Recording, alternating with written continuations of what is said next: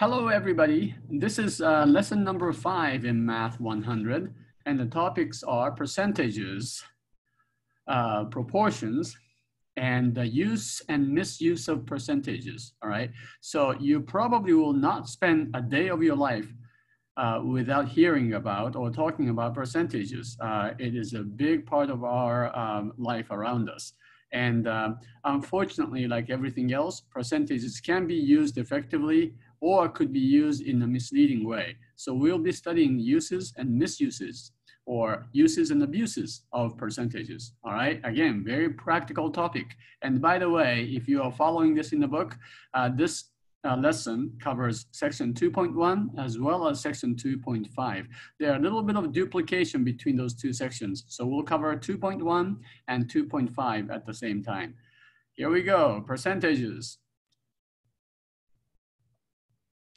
Okay, folks, this is lesson number 5. So again, this covers sections 2.1 and 2.5 of our book. The topic is basically percentages. All right, so I will do a very basic review of percentages because I know that for some of you, it's been a while since you studied mathematics or since you studied arithmetic in general. And so maybe you do remember this. If you do remember this, that's great. But I am very aware that there are many people in our society who really never quite understood how to calculate percentages. All right, we need to get this down very well first so that we can learn how to use and how not to misuse it, okay? And most importantly, I'll be emphasizing this question, how can percentage figures possibly be misleading or misused? Well, unfortunately, people have manipulated numbers in such a way that, it is correct, but it could be quite misleading. And so I am aware of these, and I do want you to be aware of these because we'll hear percentages all over. I mean, all the time, right? There's not a single day when you don't hear about percentages. Probably you will not hear any speeches, especially political speeches or speeches about policy where you don't hear percentages. And I don't want you to be misled or misguided, especially by these people who cleverly use percentages. By the way, before I go, I should mention, and this is an advertisement for our non-credit classes. Some of you probably do not know we have completely free classes that we offer at COC. All right, so these are not in the math department, but these are offered by non-credit departments. If you're looking at the online schedule of classes, what you should do is to look for not the math classes, but non-credit math classes. All right, so it'll be under the N, the letter N, of course, non-credit mathematics, and there are 8 courses listed. We have just started offering these classes for the fall of 2020, and NC Math, we have 4 sections, 4 courses. You have 001 all the way to 008. And in particular, I highly recommend that you look into NC, non-credit math 4 and math 5. Now, why am I emphasizing these 2 out of the 8? Because 4 has to do with percentages, all right? So if you feel like you need extra brush up on these things I will be talking about in just a second, then you may want to sign up for Math 004. You can sign up for this pretty much anytime. I think they say like the first 8 or 10 weeks of the regular semester. And it is completely self-paced, almost all online, perhaps all online. And you will basically be doing questions and problems and drills under the supervision of an instructor. How much did I say it's going to cost you? Completely free, okay? How much is a textbook? There is no textbook, okay? And how much is this online homework usage or access code? There is no access code. You just go into this system that we use called My Open Math, and everything is free. No registration fees, no nothing, okay? And by the way, this is open entrance, open exit. If you don't like it, you can just quit and walk out. It is not a part of your transcript. You will get a pass or fail at the end, but it's not going to in any way influence your GPA or your transcript. This is a great deal. I mean, in what other part of life do you get an instruction like this free with an instructor, with a certified, competent instructor showing you how to do problems and how to learn these things. And so Math 04, that's percentages, and then Math 005, this is rates and proportions. This is also relevant for this lesson and I think next couple of lessons. All right. So, and you can study these on your weekends if you'd like. All right. And so these are highly recommended. It's not too late to sign up for these courses. All right. So make sure you look into it if you think you need some extra help or if you think you can use some extra help. All right. So what does the word percent mean? Well, per cent, you know what a cent is? It's a penny. It means 1 out of 100. So it's basically a percent. So this is actually very important because it tells you 1% is 1 over 100. This is the fraction representation of 1%. The decimal representation is 0.01.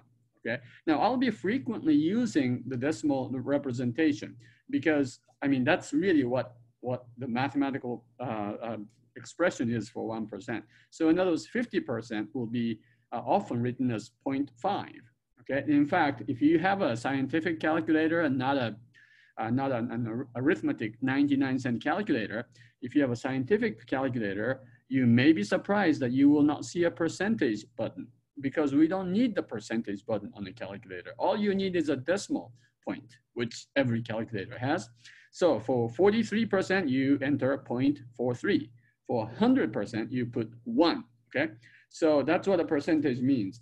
Now the percentages are used to indicate fractions. You could say 45% of the population have a certain item or something. It could also be representing some changes, right? The number of unemployment people have risen by a certain percentage and differences. Okay, the basic equation is as follows. And again, there are different ways of thinking about this, but I think this is perhaps the best way to learn this. You have 3 numbers involved every time you talk about a percentage, all right? So you have the part that you're concerned about. See, you have this part and then you have the whole. The whole B, not H-O-L-E, okay, but the whole W-H-O-L-E. This is the basis, and this B is like our universal set. It's the 100%. It's everything that we are concerned about, of which A is just a part. And then we talk about the P, the percentage of A in the set B, all right? So here's the way we think about this. If you have 20 people out of 100 people, 20 people out of 100 people, of course, that's 20%, right? Well, if you divide 20 by 100, you get 0.2, which is the same thing as 20%. But the percentage, because it's 100th of a unit, you multiply this by 100 to get the percentage number, okay? So you could also say something like this: A over B is equal to P over 100. This is the proportion representation of the percentage concept, all right? And maybe this is a better way to talk about this, right? So for instance, when you say 42%, that's really 42 over 100, and that's 0.42. For instance, if you have 42 people who got sick out of a group of 100 people, you say 42% got sick, right? Or you could say 420 people out of 1,000, that's still 0.42 or 42%.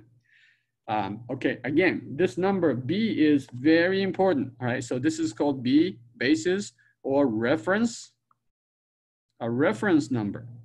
And there's one strong clue to find what the reference number is, because really, unless you know what the reference number is, the percentage does not mean anything. And conversely, the percentage means a whole lot more. Only you can know a lot more about percentages only when you know what the reference is. And that's where the misleading and misinformation and the misuse of percentages basically come from. The reference is, when we say like 42 out of 100, you remember, did you just hear what I said?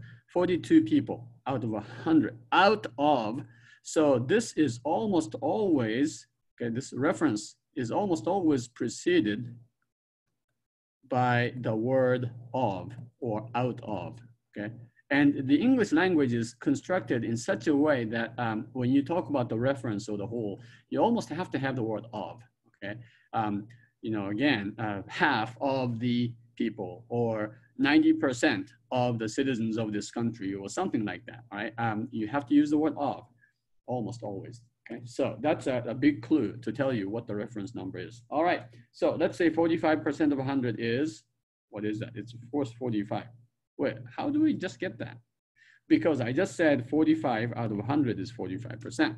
But then what happens if the reference number is different? 45% of 700 is, okay, so for this one, you would have to convert this 45 to 45% to 0.45. And then you multiply this by the 700, which is the reference number. Remember, 100% is 1 of times 700. 50% will be 0.5 times 700. So if you're looking for, and remember, this is your percentage P, and this is your number of something. So that's B, right? You're looking for A. When you're looking for A, you multiply the percentage with the base. And so this number is 315. And so the answer is going to be 315. All right, now, if this is like too really easy and you're completely bored, you're about to fall asleep, that's not great that you're falling asleep, but it's good that you already know this, okay? Just review and make sure you can do this in the second page and on your worksheet and on your homework. But if you feel like, well, you know what, I'm sort of not very good at this, this is the opportunity to learn this. And if you still need extra support, sign up for non-credit math 004. All right. So looking for A, if you're looking for A, you multiply. Basically, you multiply most of the time. Okay, so how about this? If 27% of all the students in a particular school, and the school has 810 people, if 27% of all 810 students say were absent today because some virus is around, okay, then, oh, I'm sorry, that's not what it says. If 27% of all the students is 810, so this is saying this is a percentage P, right? And if the 27% of all the students is 810, that's your part A. We don't know how many students are in this group, right? If 27%, like here, is only 810 people, then the entire school population is what? See, we don't know what this entire population is. That's your basis. That's your base. That's your reference number. In order to find B, you have to do one particular thing. Okay, now let me just show you what's going on here. We are saying 27 out of 100, that's 27%. That's equal to the part 810 out of something, right? We don't know what that number is. So this is actually a proportion problem. We say two equal fractions, that's called a proportion, right? And the way we solve this, again, in mathematics, we have this understanding that two fractions are equal if and only if this product is the same as that product, okay? You probably saw this and heard this as multiplication or cross multiplication. So 27 times whatever this number is 810 times 100, okay? So to get this number here, you divide both sides by 27, all right? And so that's how you find this. Now, you can do it this way. I'll show you a little, I think, a simpler way to do this. In order to find the entire population, which is the denominator, which is this number B, if you're looking for the reference number B, what you do is you divide A by the, well, not B, okay, A by the percentage written as the decimal number. Now, the reason you do this is because of the 100, okay? So here, what you have to do is to take 810 and divide it by 0.27, okay? Because remember, 27% is 0.27, right? And by the way, before you do this kind of a calculation, let's try to estimate the question, estimate the answer. If 27% of the population is 810, what's the population? Remember, this is about a quarter, right? I mean, 25% is exactly a quarter. So 27% is a little more than a quarter of the population, and that's 810. So the population is a little bigger than 4 times this number, right? So you know that the answer is about 3,000, a little more than 3,000. And that's something that you should, maybe just about 3,000, okay? So try to remember that. And why do I say 3,000? Well, because 1/4 of some number is 800. So if you multiply 800 by 4, you get 3,200. Not quite that. So maybe about 3,000, that's your rough estimate. And if you do this, 810 divided by 0.27, don't divide 810 by 27 because then you don't get the right answer. 0.27, remember, you write the percentage as a decimal number, and the answer turns out to be precisely 3,000. Okay, and that's your answer. So what I'm saying is 810 out of 3,000 constitutes 27% of the total population of 3,000. And by the way, if you do this, you also get 3,000. Okay, so you can do the proportion method if you like, but I think it's better if you just divide this part by, so in other words, if you're trying to find the reference number, you do division, all right? And the way you do this is you divide the part, which is A, the numerator, by the decimal representation of the percentage number. Okay, all right, how about this? 30 out of 1,500 is what percentage? This time we're just basically looking for the percentage, right? Remember, the percentage is just the part divided by whole. And of course, you multiply this by 100 to make that into the percentage figure. But, you know, A divided by B will give you the decimal equivalent. All right. So in this case, you divide 30 by 1,500. Oh, by the way, when you divide a number by another number, it's basically a fraction. A divided by B is A over B. And so this is the same as saying 30 divided by 1,500. And you know what that number is? It turns out to be 0.02, okay? And so 0.02 is the correct answer here, represented as a decimal number. Let me just move this over to a side here. I think I should be able to do this because I'm using this fancy tablet. Move, okay, so my formula moves. Look at that, right? So cool. All right, so anyway, 0.02 in the decimal representation really is 2%. Okay, all you have to do is to move this decimal point 2 places to the right. That's how you multiply a number by 100. So that's 2%. Okay, you can say 30 is 2% of 1,500. All right, so this is, I mean, this is a very quick brush up or this very quick review of how to calculate percentages. All right, and so I looked for, there's a way to find A here. In order to find A, you multiply. In order to find B, you divide. And in order to find the percentage P, you also divide. And if you want to, you can multiply by 100% to get the percentage number. Okay, so starting now, I'm going to give you the ways to use the percentage concept to represent change and difference, okay? So changes and difference can be represented, often are represented by percentages. And when the percentage is given to describe a change, that's called the relative change as opposed to the absolute change. And I'll tell you what the difference is in just a minute, all right? Here's one example. Suppose that the number of coronavirus patients increased from 34 to 37. Okay, now you can say that's a change of 3, right? I mean, after all, 37 minus 34 is undoubtedly absolutely equal to 3. And because this number is absolutely true, well, I mean, other things are absolutely true, this is called the absolute difference. Absolute difference is the raw number, which is the difference between the number before and the number after.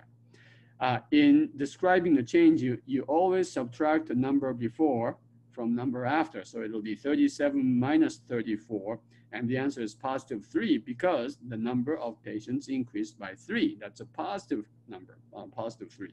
What percent increase is that? So what you do is you divide this number, okay, 37 minus 34, which is 3, and you divide it by which number? The old number, okay? So this is our reference number. Reference is always going to be the old number. Now, why? Because that's, that's our basis. We are comparing the change and the new number based on what it used to be. So 34 is the starting point. It is used as a reference number. And so it's a before number, not the after number. And that's always in the denominator. All right, so 3 divided by 34, if you do this calculation, you get 0.088 something, blah, blah, blah. All right, and so this, now remember you move this, let me just give you, show you a different color. In order to change this percentage, to change this decimal number to percentage number, I mean, you're multiplying this by 100. But the way you do that is to move the decimal point 2 places to the right. So this is the same as about 8.8888%, or 8.88 or 8.8%. So you could say, if you're writing an article, or if you're giving a speech or something, you can say, yes, the number of coronavirus patients changed or increased by 8.8%. This is called the relative difference. Relative just means percentage. Okay, so the relative difference is 8.8%. And you say, well, that's just a little bit. I mean, it's 34 to 37, maybe like 3 extra members of the same family got sick. And yeah, okay, you can't really know that much by describing the percentage, which, by the way, is why people sometimes use absolute difference. See, if you want to minimize, if you want to say, look, everything's in control, you could say, you know what, all we just gained is 3 new patients. I mean, that's not a big deal. If you want to emphasize the significance of these 3 people, if you want to say, hey, look, this is terrible, then you want to say, oh, but it's 8.8%. See, that's very fast growth overnight. And so, and they're both correct. Okay, so that's, if you want to call this a use or misuse, I mean, maybe that is true, but both of these are true. Okay, now again, one is called the absolute difference and the other is called the relative difference. So make sure you understand that.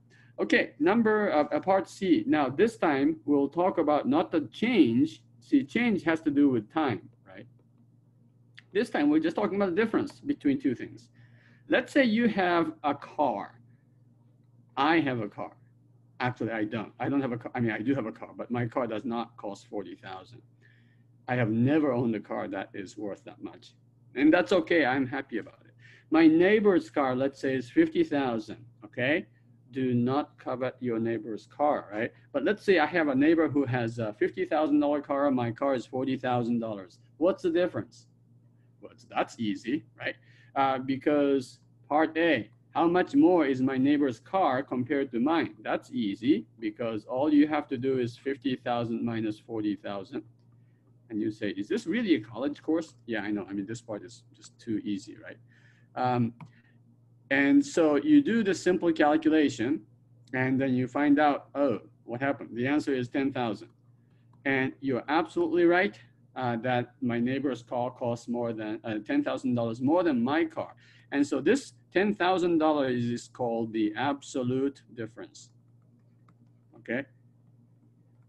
It's really just a subtraction, the result of a subtraction.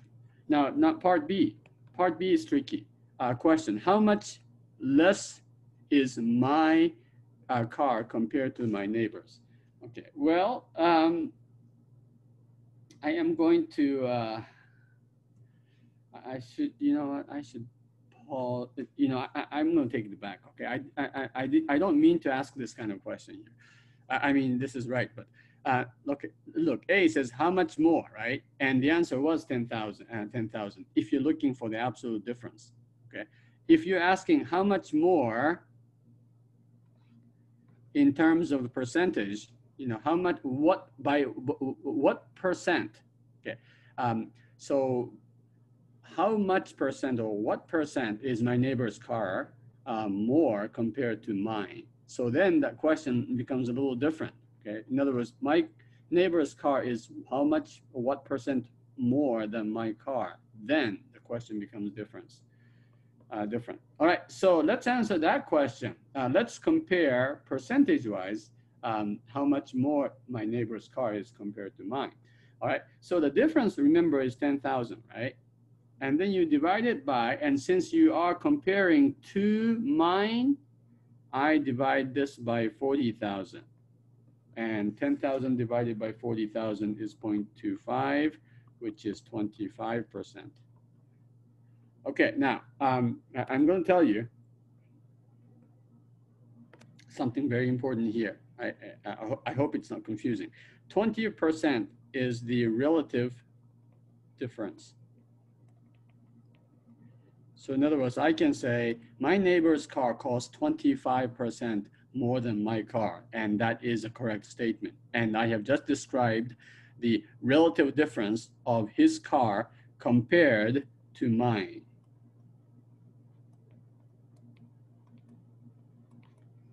Okay, now look at part 2, and I will probably pause my, come on, what's going on here?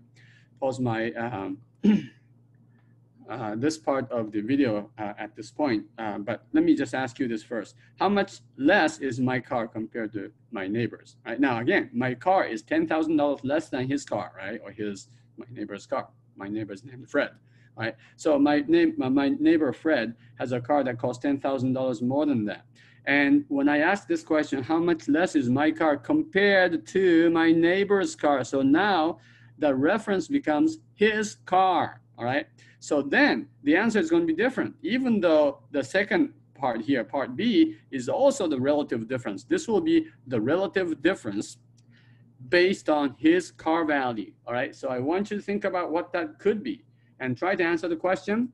And I will stop my part 1 here. And at the beginning of part 2, I'll answer that question, okay? I'll see you in just a bit.